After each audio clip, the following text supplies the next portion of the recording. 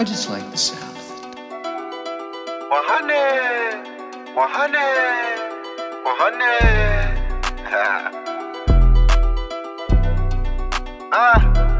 100. Read, remember, repeat. Y'all know what come first in this show. We definitely showing love. If y'all know my body, y'all know we showing some love on this show. Shout outs to Doc Spills and Iron Mastery Academy. Like I told you, they making trading simple. Learning how to invest by just simply matching your colors.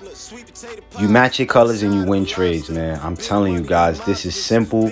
And I think this is what we all should be getting into as far as managing our own money and managing our own finances. Golf course. Talking about pains and diamonds. Wristwatch, go TikTok. But it ain't there for the timing. I put that boy on payroll.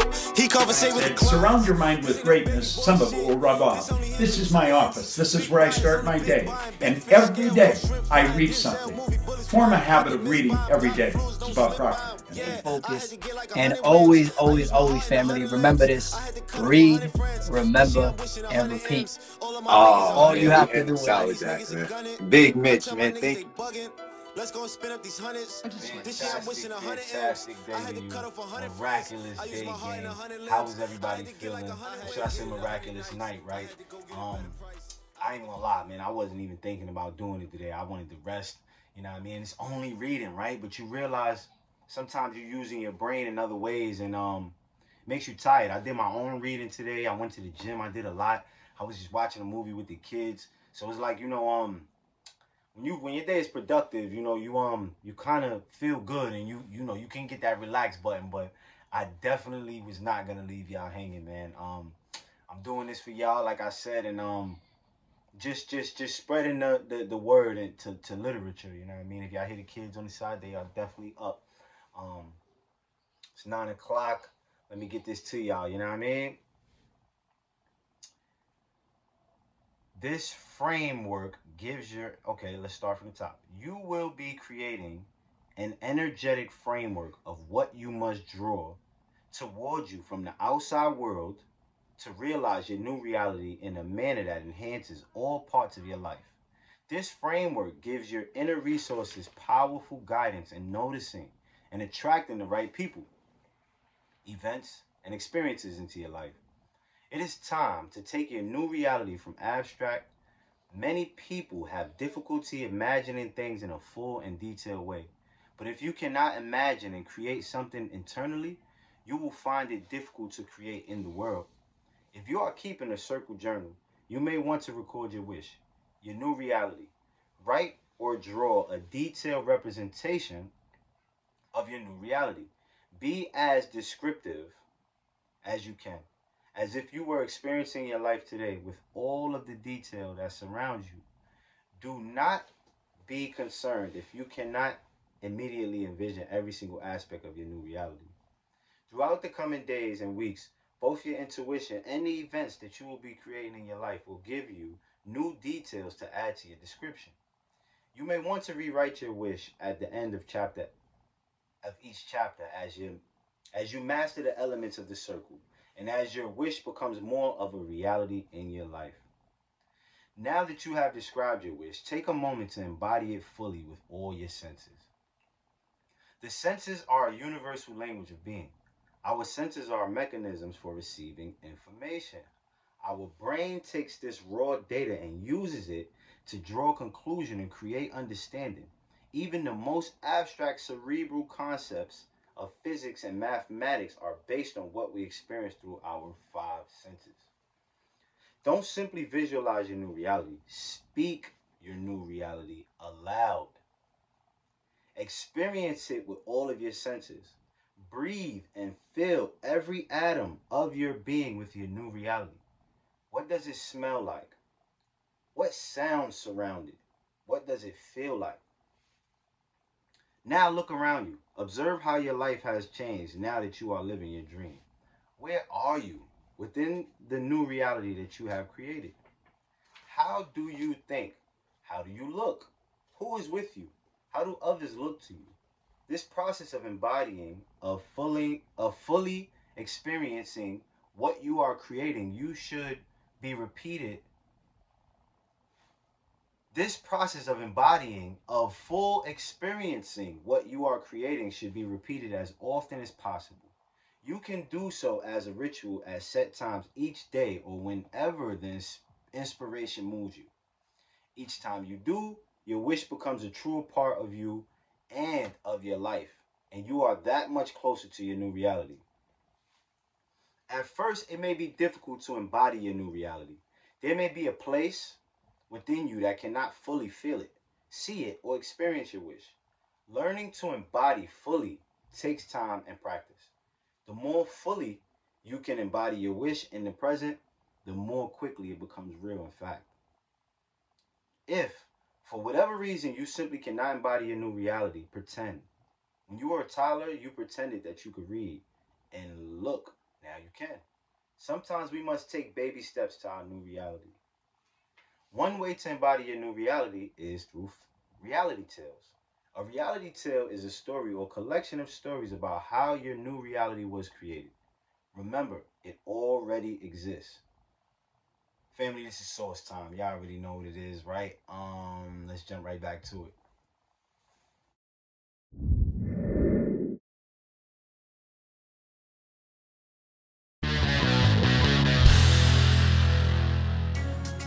Nine proofs you can increase your brain power in a week. The human brain is probably the most mysterious organ in our body. Scientists keep learning new facts about its work, but it still hides a lot of secrets. That's why we decided to acquaint you with the brightest discoveries of the last few years in the field of brain research. There are a few simple ways to boost your intellect and improve your brain power, and they will surely surprise you. Golly, I could sure use that. Well, keep sitting there and you'll learn something. Number 9. Chronic lack of sleep worsens memory.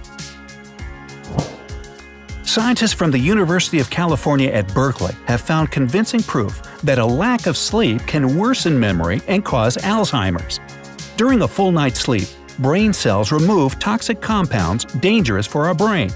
If a person never gets enough sleep, it has a devastating effect on their brain cells. Number 8. Prolonged stress destroys the brain. A decrease in memory, in the ability to learn, in self-control – these are the consequences that chronic stress is fraught with. Also, it contributes to a person feeling irritation, anxiety, tension, and often being distracted. Number 7. Love and hate have a lot in common. British scientists found that love and hate originate in similar brain areas. However, unlike hatred, love significantly reduces the activity of the areas responsible for judgment and logical thinking. Well, that explains a lot. Yeah, keep sitting there, man. Number 6. The brain is sensitive to dehydration. Our brain is almost 80% water. Therefore, even a moderate loss of fluid, about 2%, reduces concentration and vigilance and leads to the deterioration of short-term memory and other cognitive abilities. Number 5. Pregnancy changes the brain structure. Scientists prove that pregnancy reduces the amount of gray matter in the brain areas responsible for social cognition and the ability to understand other people. All of it is necessary to strengthen the mother-baby connection, help a woman understand the needs of her child, and notice possible external dangers. Number 4. The abundance of sugar in the diet worsens memory and reduces the ability to learn. The abundance of fructose in the diet slows down the brain and reduces its ability to learn, remember information, and concentrate. This is because the excess sugar destroys neural connections in the brain. Scientists emphasize that industrially produced sugar is much more harmful, added to soft drinks, seasonings, sauces, and baby food. However, products containing omega-3 fatty acids, such as fatty fish, nuts, and fish oil, remove the consequences of the disorder. So we should have a can of sardines with our root beer. Yum. Number 3. Romantic love and maternal feelings are very similar. It turns out, according to brain activity, romantic relationships and maternal feelings are very similar, but there are differences as well. For example, passionate love activates the brain areas related to sexual arousal. In addition, the feeling of anxiety and fear decreases, and the feeling of euphoria increases. Maternal love activates the areas responsible for the formation of affection. Aww. Number 2. Painting improves the work of the brain.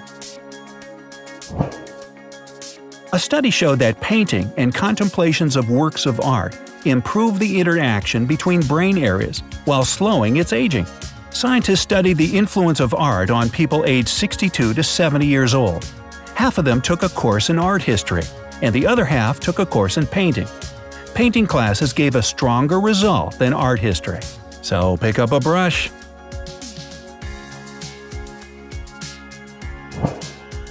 And number 1. Reading trains the brain. Oxford scientists proved that the process of reading trains the cognitive abilities of the brain. It also activates areas that aren't used at other times. While reading, blood enters the brain areas responsible for concentration and cognition. It's noteworthy that this effect doesn't occur while watching TV or playing computer games. So what are you waiting for? Grab an interesting book and give your brain a great workout. Tolstoy, anyone? Hey, count me in. Are we talking about War and Peace or Anna Karenina? And we are back, gang. It is late night. This is the late night episode, and we are on the circle. We are on the circle. You know what I mean? Let's go. A reality tale is intended only as one possible scenario, not a prediction. For example, let's say a person's new reality is to earn her living through her art. A reality tale might go something like this. I gave some of my poetry, my favorite hobby, away as gifts. A woman at a friend's dinner party saw a piece that I had made. As it turns out, the person ran a design department for a chain of stores. She asked for my phone number and called me for an interview to design a line of pottery for her stores. Within a few months, I received other offers. I felt secure enough to quit my job at the accounting firm. This step had the added benefit of leaving me the time and energy to go to the gym regularly. After a short time, I was in great shape and more relaxed than ever. At the gym, I met a wonderful man on the treadmill next to mine. We were married later that year and moved into a great apartment that had studio space so that I could work at home. Your reality tale can be as short or as long as you like. You can write a new one each day in your journal as a ritual. Think, sing, write as many as you are inspired to do. Reality tales prime your intellect, intuition, and subconscious mind to notice opportunities that will help you realize your wish. They put your master plan into the circle while allowing you to focus your energy and the energy of others and the universe on your new reality. Your new reality may materialize in a completely different way from that envisioned in your reality tales, but you will be surprised how often they are prophetic. It is important to embody your wish because everything you think, everything you feel, and everything you do are reflected in the world. Our whole universe is composed of atoms. These atoms all work together. A single atom changes, it affects its neighbors, which affect theirs, rippling out and ultimately affecting all of the other atoms in the universe. You too are composed of atoms. The atoms that compose you are constantly being affected by all of the other atoms of the universe. Yet atoms in turn are constantly affecting every other atom in the universe. When the information in your atoms changes, this change affects every other atom of your being, of the world, of the people around you, and the people at a distance, and of even past, present, and future. In short, when you change yourself, you change the people and events around you. By embodying your wish as if it has already occurred, you reprogram program not only yourself, but also the universe. Each of us is both a transmitter and a receiver. When we meet a new person, a series of unconscious questions almost instantaneously runs through our minds. For example, who is this person? What is his history? What does he want? What can he offer? The messages that the person is sending out are picked up by both our conscious and unconscious minds, which provide us with the answers to these questions within moments of making contact. The people we encounter, even our own friends and family, ask many of the same questions of us, for better or worse. Our signals become embodied in others and are reflected in their ideas and actions. You are sending out signals all the time.